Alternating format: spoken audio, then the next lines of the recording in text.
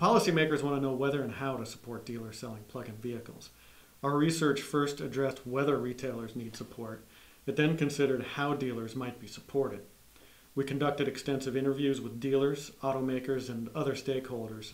We also examined customer survey data on retail satisfaction with dealers from J.D. Power & Associates. It turns out plug-in buyers are much less satisfied with dealers than conventional car buyers.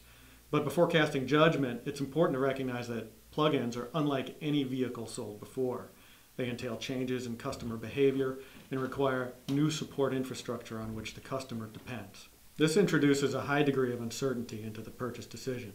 Where do I charge? How much will I save? Customers look to the dealer to be the expert, and when they don't have the answers, they may forego the technology altogether.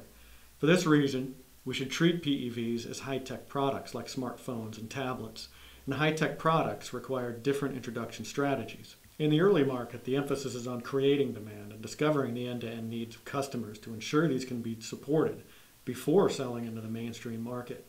Dealers are not at all optimized for these tasks, so robust support is needed.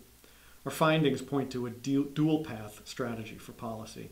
The first involves greater accommodations for alternative retail approaches that are key to reaching early customers and discovering and supporting their end-to-end needs.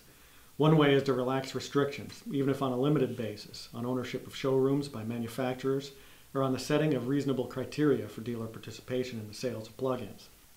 The second path is to align policy with retail practices to deburden dealers and incent them while lowering entry barriers to selling plug-in vehicles. For example, we found that once dealers were afforded the opportunity to obtain HOV lane decals in advance, they actively marketed that benefit to customers. Allowing the dealer to similarly reserve customer rebates could encourage the active marketing of this benefit as well. Lowering the upfront cost and burdens to dealers and supporting them with retail-friendly tools and resources could encourage more dealers to opt in and improve the customer experience to grow the market for plug-in electric vehicles.